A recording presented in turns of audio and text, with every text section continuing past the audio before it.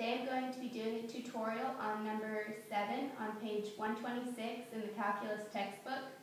The directions tell us to use the quotient rule to find the derivative, and the function we have been given is f of x equals x over x squared plus 1.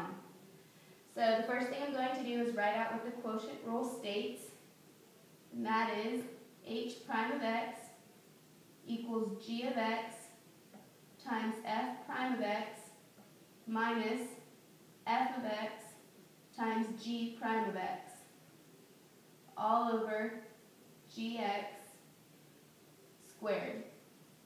So in order to use this rule, we need to know what g of x, f of x, g prime of x, and f prime of x are.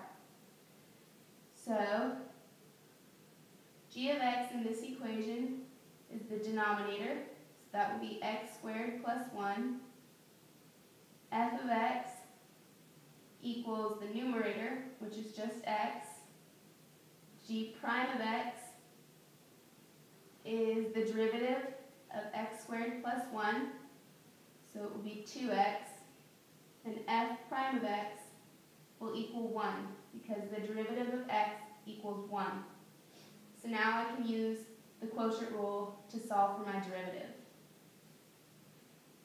So f prime of x equals, first, g of x times f prime of x.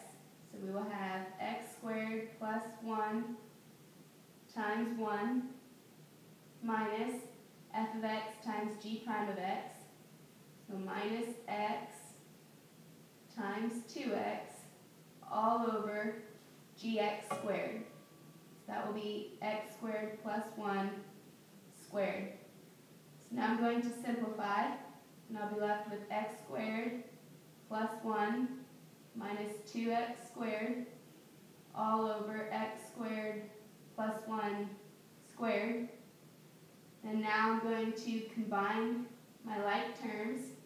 So I will have 1 minus x squared all over x squared plus 1 squared. And this is my final answer.